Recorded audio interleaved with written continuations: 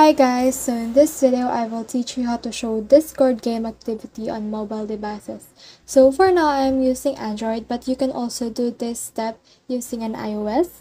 So the first thing you need to do is to head over to your Play Store, App Store, whatever is applicable to you. Let's go there and let's search for Discord. Here it is, and make sure that your Discord app is updated. If you see this update button right here, you just need to click that in order to update your Discord.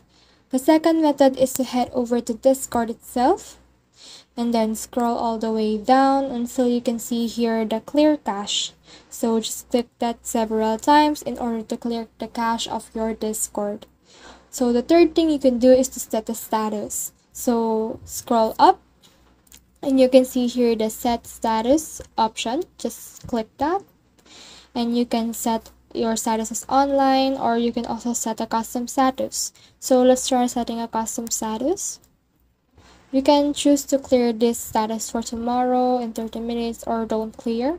So for me, I will clear this in 4 hours, and let's put in here support and custom status. So let's put here playing Mobile Legends.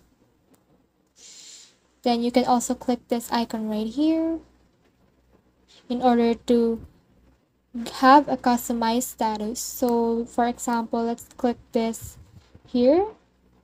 This goes right here, and after that you just need to click on save. And as you can see, the status is now accessible to our profile. So the next thing that you can do is to head over to your privacy and safety right here. Let's click that and scroll down until you can see this activity status right here, and you can see that this display current activity as a status message. Make sure that it is turned on so it is displayed as your status message. So the next thing that you can do is to head over to accessibility on your settings. So let's scroll, and here it is, the accessibility. Click that and scroll down and make sure that all these things are enabled in order to have a better Discord experience. So let's head back again, and the last thing that you can do is to head over to your profile here again, scroll up, and you can see in here the authorized apps. So click that, and in here you can add authorized apps that you want. So for example, if you're playing Mobile Legends, and you can add here Mobile Legends or any game that you're playing right now, so that other people will know your status. So that's it. I hope you learned a lot from this video. Make sure to like and subscribe if you love this kind of contents. Follow for more.